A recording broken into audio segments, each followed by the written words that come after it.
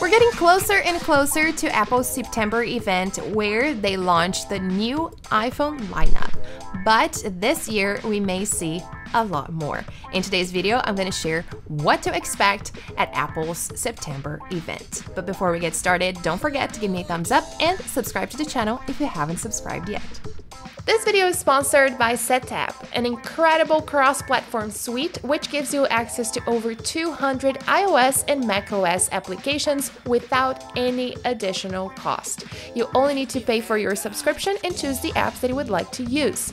Now, a great benefit is that you can start a 7-day trial for free when you use the link listed down below in the description. So starting off, there has been a little bit of confusion regarding the number of events that Apple is planning on holding this September. According to Mark Gurman, Apple is going to be hosting multiple fall events, which makes sense to me, as last year we had 3 different events in the fall. We had one in September, one in October, and one in November. But according to DigiTimes, Apple is going to hold 2 events in September, one in the middle and one at the end.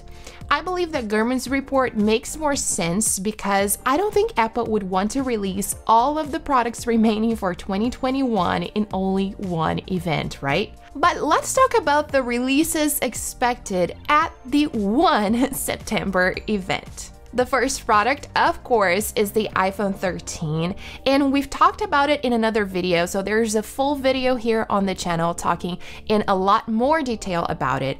But the iPhone 13 is probably going to have the same design as the iPhone 12, and it will have mainly camera updates. The new lineup is also going to have improved performance due to the A15 chip, but no major upgrades this year. Now, the second product expected for the September event is the Apple Watch Series 7. This release is exciting because we may have a completely new design and it may be really similar to the iPhone 12. So the new Apple Watch may have a squared edges design, a larger display, thinner display bezels, and a new lamination technique that could bring the display closer to the front.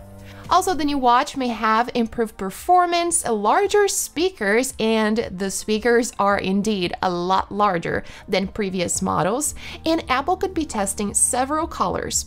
According to John Prosser, it is possible to be released in green. And according to Gurman, the new device may also include updated ultra-wideband functionality, which is the same tech seen in Apple's AirTag. About other updates, Apple is probably going to be pushing back the body temperature sensor to 2022 and postpone the blood sugar sensor to monitor glucose levels for several more years. Gurman also suggested that Apple would release a more rugged version of the Apple Watch this year, but he now said that this won't arrive until 2022 at the earliest. And last but not least, we may see the release of the AirPods 3 at the September event. The AirPods 3 have been rumored for a long time. We've been waiting for it for a long time. And these AirPods are supposed to have a new design, which is supposed to be similar to the AirPods Pro with a new case, shorter stems. However, these AirPods are not going to feature noise cancellation and transparency modes. The great thing about it is that it's supposed to be cheaper than the AirPods Pro. And briefly talking about next year, the second generation AirPods Pro may have a new design and Apple may eliminate the stems altogether. Also, it could feature updated motion sensors and focus on fitness tracking. But unfortunately, this is not happening in 2021.